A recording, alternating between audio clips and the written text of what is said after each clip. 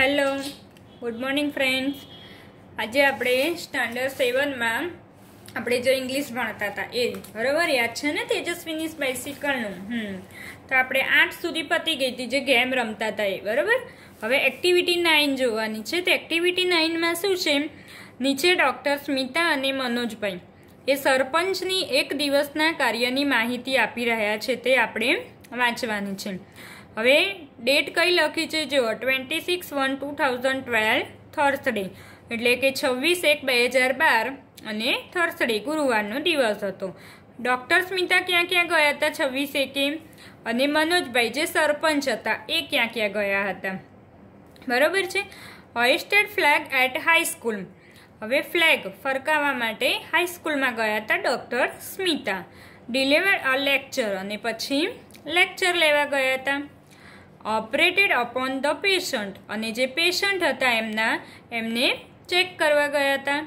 Spent an hour with differently અબલેડ children, એટલે કે જે ખાસ પ્રકારના એવા બાળકો હોય કે એમનામાં અમુક પ્રકારની ખાસિયત હોય એમની જોડે અવર એટલે કે કલાક સ્પેન્ટ એટલે પસાર કરવા માટે ગયા હતા. હવે મનોજભાઈ સરપંચ છે તો એ હોઇસ્ટેડ flag at the primary school, એમને જે પ્રાઇમરી સ્કૂલ છે ત્યાં એમને ફ્લેગ ધ્વજ ફરકાયો હતો. ડિસ્ટ્રીબ્યુટ સ્વીટ્સ, અને સ્વીટ એટલે મીઠાઈ, પછી એમને મીઠાઈ આપી હતી. ઇન્ગ્રીમેન્ટ અ ડાયરી, અને પછી ડેરીમાં સમજાવ્યું હતું એમને. Talked with the head teacher about the school progress, અને ટોકડ એટલે વાતો કરી હતી વિથ ધ હેડ ટીચર, એમના જે હેડ ટીચર છે એમની સાથે અબાઉટ ધ સ્કૂલ પ્રોગ્રેસ એટલે પ્રગતિ કરે, કે પ્રગતિ કરે સ્કૂલ એના માટેની હેડ ટીચર જોડે વાતો કરી હતી એમણે. હવે તમે સામેના પેજમાં જોશો તો તમારે એને અનુકૂળ જ આ લખવાનું છે. નાવ read the following sentence carefully and filling the blank. નીચેના વાક્ય વાંચવાના છે. એમાં શું છે કે doctor Smita હોઇસ્ટેડ the flag at the high school. હવે અહીંયા ઈડી આપેલું છે, ઈડી એટલે ભૂતકાળ. હવે આ ઈડીને આપણે કાઢી દેવું હોય એટલે કે ડીડ, તો કાઢી દેવું હોય અને ખાલી હોઇસ્ટેડ લખવું હોય તો આગળ શું લગાવવું પડે, ડીડ લગાવવું પડે, એમનેમ ના જાય બરોબર છે. એટલે આપણે ડીડથી લખવાનું છે. એટલે અહીંયા ઈડી છે એટલે આપણે ડીડનો ઉપયોગ કર્યો, એટલે ડીડ ડૉક્ટર સ્મિતા. હવે આગળ ડીડ આવી ગયું એટલે અહીંયા ઈડી નીકળી જશે, ફક્ત મૂળ રૂપ જ રહેશે. એટલે did doctor Smita હોઇસ્ટ the flag at the high school, અને પાછળ અહીંયા પ્રશ્નાર્થ ચિહ્ન આવશે. એટલે આપણે ડીડનો ઉપયોગ કરીને વાક્ય બનાવ્યું. પછી ગયા હતા, યસ કે નો આવે, યસ. તો યસ, હવે ડૉક્ટર સ્મિતા એ ગર્લ છે એટલે સી લખ્યું છે, અને ડીડ નો હોય તો નો સીડ ડીડ નોટ. યસ છે એટલે આપણે યસ સી ડીડ લખ્યું. એ જ રીતે બીજું છે, મનોજભાઈ ડિસ્ટ્રીબ્યુટ સ્વીટ્સ. તો ડીડનો ઉપયોગ કરવાનો એટલે પહેલાં આપણે ડીડ લખીશું, પછી મનોજભાઈ લખીશું. પણ મનોજભાઈએ કરી હતી ડિસ્ટ્રીબ્યુટ, હા. તો ડૉક્ટર સ્મિતા અહીંયા લખ્યું છે તો આપણે તો આ જ રાખીશું. કેમ એ આગળ તમને સમજ પડશે. જો ડીડ ડૉક્ટર સ્મિતા ડિસ્ટ્રીબ્યુટ, અહીંયા ઈડી છે તો નીકળી ગયું. કેમ આ ઈડી નીકળી ગયું? કારણ કે એની બદલે અહીંયા ખાલી જગ્યામાં આપણે ડીડ લખ્યું. એટલે did doctor Smita distribute sweets બરોબર. અને આ ક્વેશ્ચન માર્ક. હવે આ પૂછ્યું આપણને કે ડૉક્ટર સ્મિતાએ ડિસ્ટ્રીબ્યુટ સ્વીટ કરી હતી, તો આપણે જવાબમાં શું લખીશું? નો. નો સી ડીડ નોટ. શું આવે? ડીડન્ટ. આ ડીડન્ટ પણ લખાય, અને તમે DIDNOT નોટ, ડીડ નોટ. આ ડીડ નોટનું ટૂંકું રૂપ છે ડીડન્ટ. હવે ડૉક્ટર સ્મિતા ખાલી જગ્યા અપોન ધ પેશન્ટ, પેશન્ટને શું કરવા ગયા હતા? એ ઓપરેટ કરવા ગયા હતા બરાબર. હવે આપણે ડીડ લખ્યું, આગળ ડીડ આપેલું છે, સી ઓપરેટ દેખાય છે, ઈડી નીકળી ગયું. અપોન ધ પેશન્ટ તો યસ આવશે ખાલી જગ્યામાં, કારણ કે ગયા હતા doctor Smita. Doctor Smita spent an hour with the differently abled children, એ બાળકોને મળવા ગયા હતા ને. હા, તો આપણે ડીડથી વાક્ય બનાવીશું. તો ડીડ લખ્યું, પછી અહીંયા એમને મનોજભાઈ લખીને આપણને આપ્યું છે, તો શું થશે? આપણે તો મનોજભાઈ જ રાખવાના. અહીંયા તો સ્પેન્ડનું સ્પેન્ડ કરી દીધું, બરાબર છે. પછી એનું એ જ છે, an hour with the differently અબલેડ children. પણ હવે આનો જવાબ યસ હતો કે નો? મનોજભાઈ તો ગયા જ નહોતા, તો આપણે નો લખવાનું. નો હી ડીડ નોટ. એ જ રીતે મનોજભાઈ ઇન્ગ્રેડ અ ડેરી ઇન અ વિલેજ. તો did Manojbhai ઇન્ગ્રેડ a shop in the village. Shop દુકાનમાં ગયા હતા, તો નો હી ડીડ નોટ. ના, એ નહોતા ગયા દુકાનમાં, એટલે નો લખ્યું છે. પછી મનોજભાઈ talked with the head teacher about the school progress. School progress વિશે મનોજભાઈએ વાત કરી હતી ને, તો યસ, બરાબર. એટલે ડીડ મનોજભાઈ ટોક. આ ઈડી છે એ નીકળી જશે, કારણ કે આગળ શું આવી ગયું? ડીડ આવી ગયું. એટલે ડીડ મનોજભાઈ ટોક. જો ઈડી અહીંયા નહીં લખવાનું. With the head teacher about the school progress. હવે ગયા હતા ને, તો yes he did. Doctor Smita delivered a lecture. Lecture માટે ગયા હતા, તો આપણે ડીડથી બનાવીએ. તો ડીડ ડૉક્ટર સ્મિતા, ઈડી નીકળી જશે, બરાબર છે. એટલે delivered to the lecture. Yes he did. Listen to a lecture. સાંભળવા ગયા હતા એમ પણ ચાલે. અને યસ, કારણ કે હા જવાબ છે, બરાબર. ખબર પડી ગઈ અહીંયા સુધી. હવે એક્ટિવિટી 10.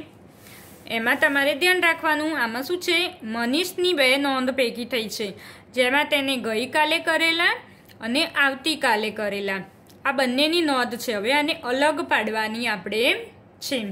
જો અહીંયા તમને કોઠો આપ્યો છે યસ્ટરડે, એટલે અહીંયા યસ્ટરડેનું લખવાનું છે, એટલે કે ગઈકાલનું લખવાનું છે, બરાબર.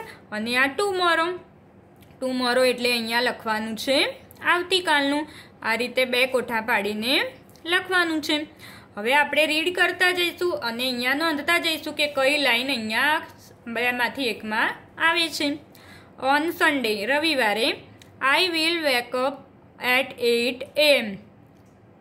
વિલ એટલે ઉઠ્યો હતો, 8 વાગે ઉઠ્યો હતો. તો હવે ઉઠ્યો હતો તો શેમાં આવશે? આમાં આવશે, બરાબર. એટલે પહેલી લાઈન આમાં આવશે, આઈ વિલ વેક અપ વાળી, બરાબર છે. પછી છે I will prepare my breakfast. મેં મારો પ્રિપેર એટલે તૈયાર કર્યો, બ્રેકફાસ્ટ એટલે નાસ્તો. મેં મારો નાસ્તો તૈયાર કર્યો હતો, એ પણ આમાં આવશે. એટલે પ્રિપેર બ્રેકફાસ્ટ, તો પ્રિપેર વાળું બી આમાં આવશે, બરાબર. એટલે આ લાઈન પણ એમાં આવશે, આ પણ ટુમોરોમાં, આ પણ ટુમોરોમાં. આઈ વોક અપ એટ 6 AM. હું 6 વાગે ઉઠ્યો હતો, તો આ શેમાં આવશે? આમાં આવશે યસ્ટરડેમાં. તો આ યસ્ટરડેમાં આવશે લાઈન, બરાબર છે. I will meet my best friend. Will આવ્યું એટલે મીટ એટલે મળવા. માય બેસ્ટ ફ્રેન્ડ, મારા બેસ્ટ ફ્રેન્ડ સોહિલને હું મળવા માટે 10 વાગે ગયો હતો. તો વિલ વાળું છે, એટલે બરાબર છે. હવે શું આવશે કે I will meet my best friend. હું મારા બેસ્ટ ફ્રેન્ડને મળવા ગયો હતો, એટલે ગયો તો હતો એટલે શું આવશે? ટુમોરો. તો અહીંયા આ સેન્ટેન્સ આવશે ટુમોરોનું. પછી I left my house 9 AM. હું 9 વાગે પાછો આવ્યો હતો, એ આવશે ભૂતકાળનું, એટલે yesterday. I went to the post office. Vent, ગોનું vent કર્યું છે, બરાબર. એ પણ ભૂતકાળ આવશે કે હું પોસ્ટ ઓફિસે ગયો હતો, તો એ પણ યસ્ટરડે. આઈ પોસ્ટેડ, જો અહીંયા ઈડી આવ્યું છે, પોસ્ટેડ એટલે ઈડી, એ પણ ભૂતકાળનું છે. ધ એન્વેલોપ, તો એ પણ આવશે યસ્ટરડેનું. આઈ રિટર્ન્ડ હોમ, અહીંયા પણ ઈડી આવ્યું છે, એટલે ભૂતકાળનું, કે રિટર્ન્ડ એટલે કે પાછો આવ્યો હતો, એ પણ yesterday. We will play chess, પછી મેં ચેસ રમી હતી, વિલ આવ્યું, તો વિલ એ ભવિષ્યમાં આવે, કે પછી અમે ચેસ રમી હતી, તો એ ટુમોરોમાં આવશે, બરાબર છે. I will take lunch at સોહિલ્સ house. હવે વિલ એટલે લીધું હતું, શું લીધું હતું? લંચ, તો એ પણ ટુમોરોમાં આવશે. આઈ ટુક my breakfast and changed dress. પછી મેં શું કર્યું? ટૂંક. હવે ટૂંક એ શેનું છે? ટેકનું છે. TAKE ટેક, ટેકનું ટૂંક એ ભૂતકાળ કર્યું છે એટલે યસ્ટરડે આવશે. આઈ ટૂક માય બ્રેકફાસ્ટ, મેં મારો સવારનો નાસ્તો કર્યો હતો.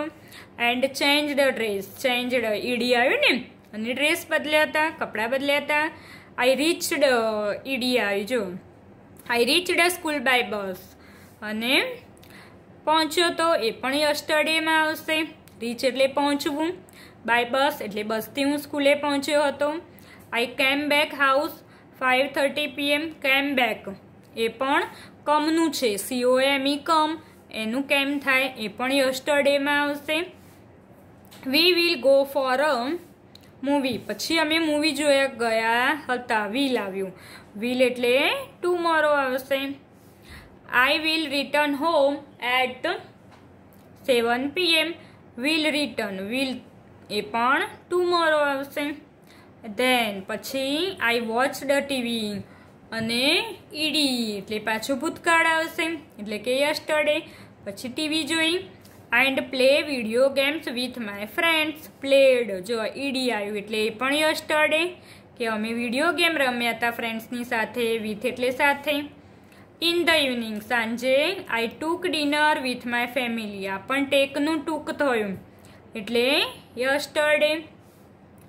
આફ્ટર ડિનર, ડિનર પછી શું કર્યું? I will read for some time, પછી વિલ આવ્યું, વિલ એટલે ટુમોરો.